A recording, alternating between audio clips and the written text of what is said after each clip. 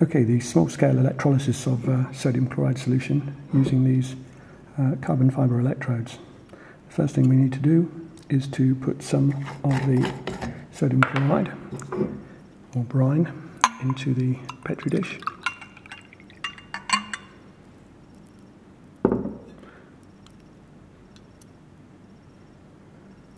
Until it's about 2/3 full. The next thing we need to do is to take these little sample tubes that we'll be using to collect any gases that evolve over the electrodes and fill those full of the brine. Now, although the brine is harmless at the start and we're not worried about it getting on our fingers, we wouldn't want to do this later on in the experiment as it gets rather corrosive. So trap it with your hand down underneath the surface as much as you can and turn over. There's one.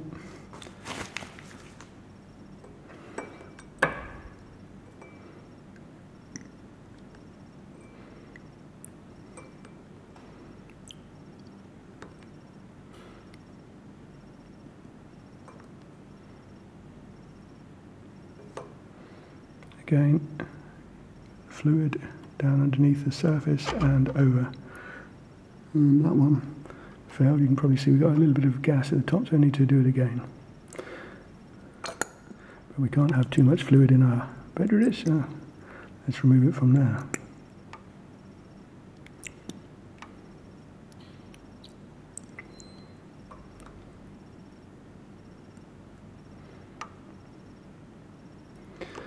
Again, trap the fluid, over, invert into the solution and down.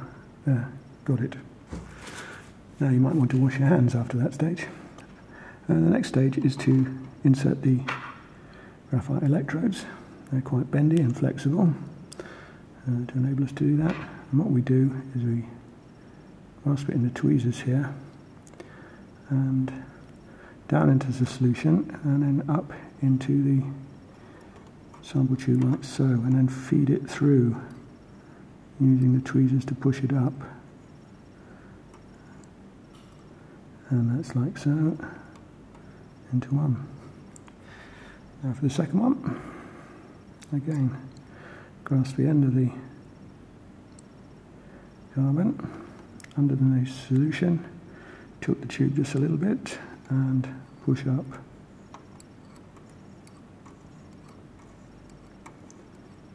And there we got both electrodes inserted. The next thing we need to do is to just raise the electrolysis tubes a little bit and trap the electrodes in place. So we use a little bit of this modelling clay, and we're going to go for one either side, so let's move this one over to the other side.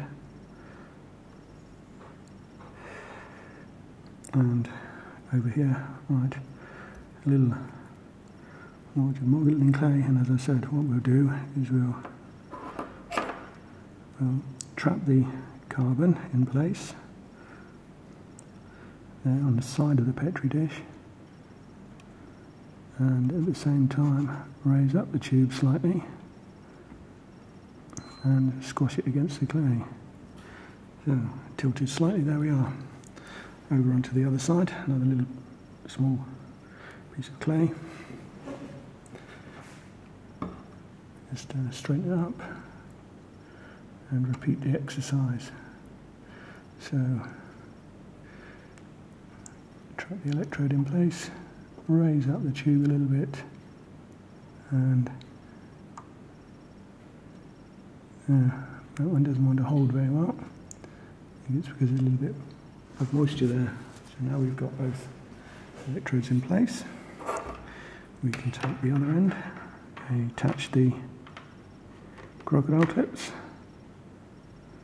There's one. Here's the other.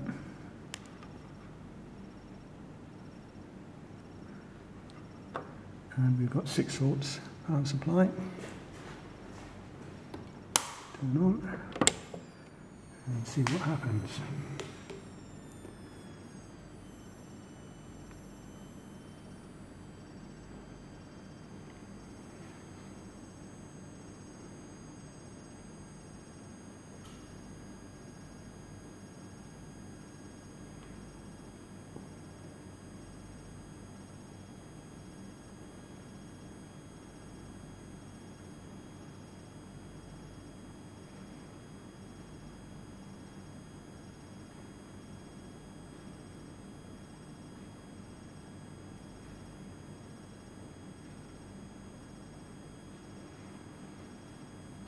Now this one over on the right hand side is the cathode, and you should already be able to see the evolution of some colourless gas there. This one over on the left hand side is the anode, and although there are tiny bubbles visible on the graphite electrode, nothing yet has risen to the surface of the tube.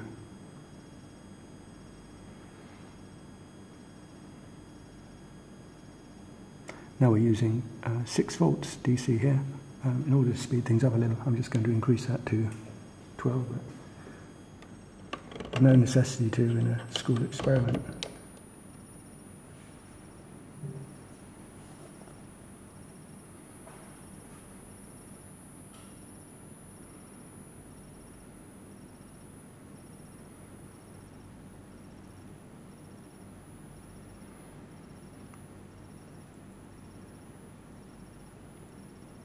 Well, of course, you might guess the products of the electrolysis of brine at the cathode and anode, and it's just as well to carry out this experiment in a fume cupboard so that you don't produce lots of toxic gas into the laboratory.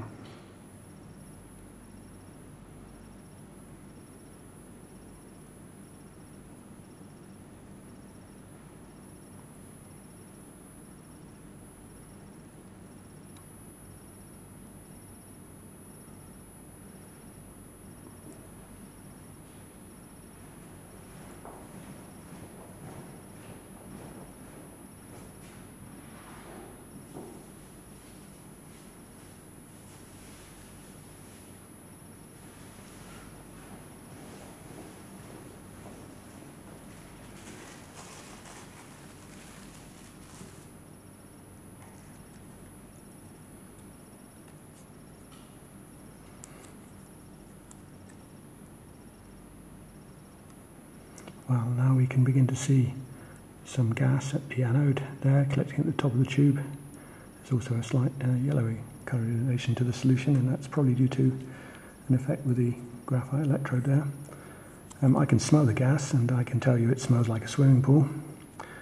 What I'll do now is take some of this blue litmus paper and see what happens if we put it into solution around that electrode. You can probably see some gas bubbles produced from the electrode that isn't in the tube. So immediately it's turned pink, and if we leave it there just a little bit longer,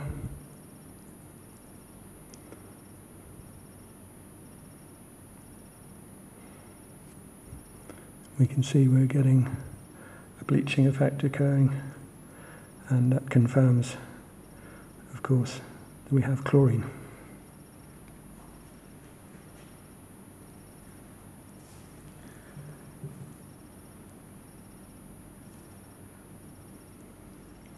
As for the product gas at the cathode here on the right hand side, we'll be testing that with a lit splint or lighted splint, and that is of course the hydrogen gas test.